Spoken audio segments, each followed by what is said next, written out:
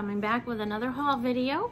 This is a haul video from a antique store that I stopped at in one of the towns that I work in, little country town here in New York, and I found some good finds. It's just a little bit of a haul, so I'm also going to show you what very little progress I'm making on my first official junk journal. So why don't we get started, and I will show you a couple different things.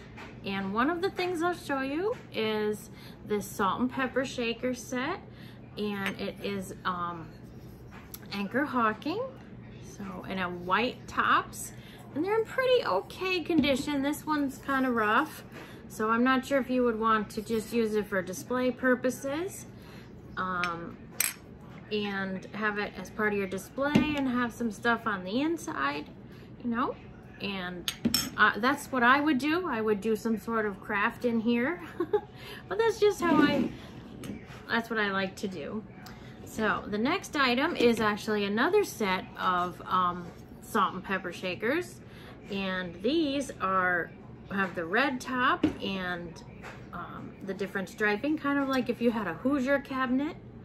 Be kind of neat. There's no markings at the bottom on these, so but these are pretty cool too. So I found a couple of those. I guess it was salt and pepper shaker day because I found another set, and these are lusterware. It shows a wonderful scene on the water with the boat, and very pretty. The gold is still pretty good there, you know.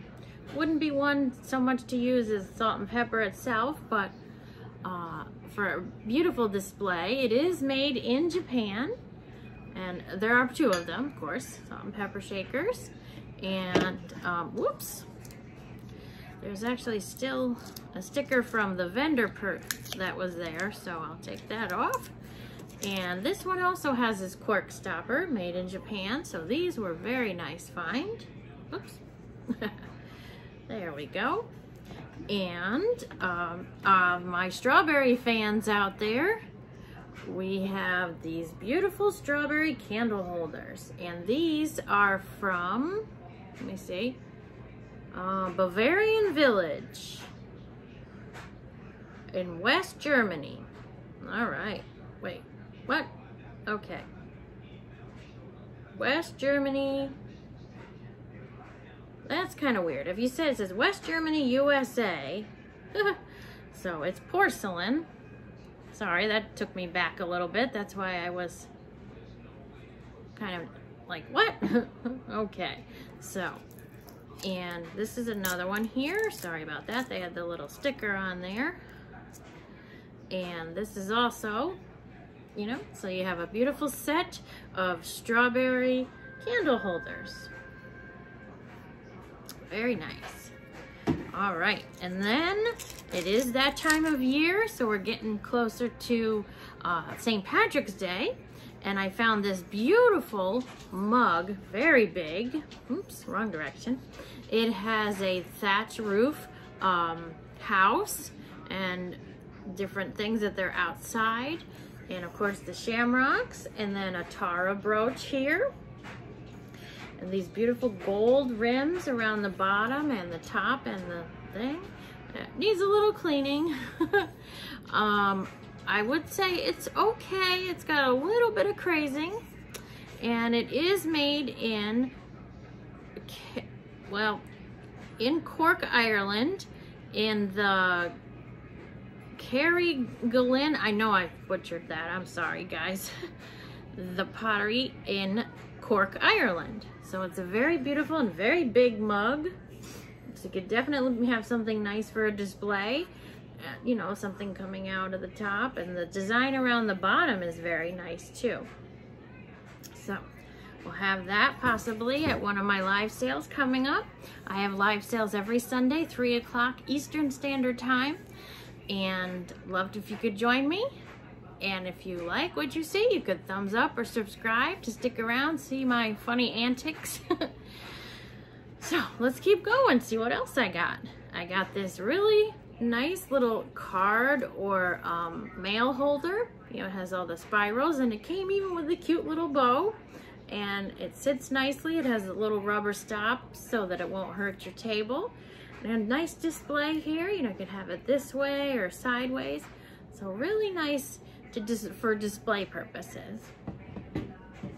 And I found this very nice little, I'm assuming it's a salt cellar, but I haven't had a chance really to look it up. It's this pink glass, I'm thinking pink depression glass because of the way it's designed, nice lines. And inside, I think it is a chariot with the horses. So if you see that, I don't know if you can see that pretty well. I thought that was quite interesting. And that leads me into actually the other thing, but it's the pièce de résistance. That's probably all the French I remember from school. This is another sugar and creamer set that I picked up. Well, this isn't, I picked up in other places, other ones, sorry. So, look at this pink, I'm assuming it's pink depression glass, but look at this, almost like Art Deco looking handles. Gorgeous. I don't see markings as to who made it on the bottom, and it has a matching creamer. Isn't that gorgeous? And now, usually they don't come with this, but with the set was the holder, and has beautiful designs on the handles. And so it was a set that came together, and it's very rare to see that set, and I got a great deal on these. So these will definitely be in one of my live sales, probably as an offer up, and come to one of my live sales and see what we mean by that. So that was a great find. A little, but I think it was great, and I'm definitely gonna go back to that antique store to check out what else they had, because lots of territory to cover at that store. This was a pretty small haul, so what I wanted to show you is my my very first official coming together junk journal, because I've said it a few times that I'm trying to make some junk journals. Well, this one was one I started for Christmas, and this one is made out of envelopes. You know, your standard like manila envelopes. So I'm definitely not even close to being done.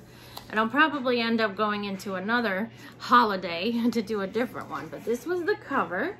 And some of these things were things that I got from different people that also do live sales that sell ephemera. So this was very pretty here. This is the cover. And it has the postcard and the different lace and different kinds of cards. And then I have, this is the back. This was one of the little sticker type things, you know, the lick and stick kind of things that you get. I got that and for a friend mail.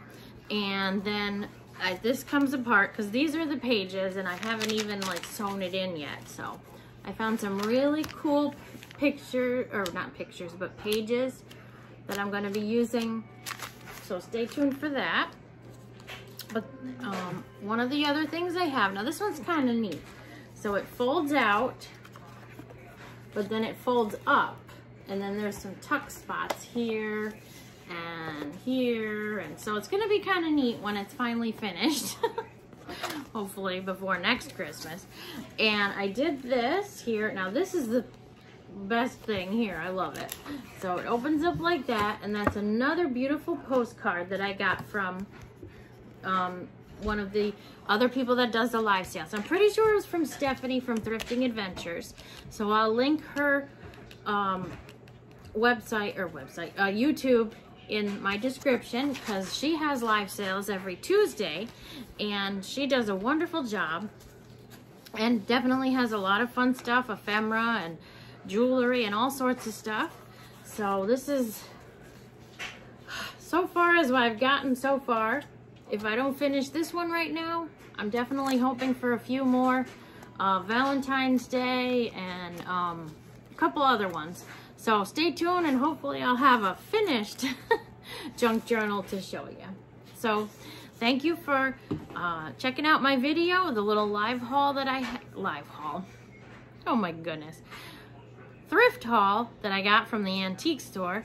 And you should see some of these things in my live sales. So stick around if you want to see my antics and silliness, and check out a live sale every Sunday at 3 o'clock Eastern Standard Time.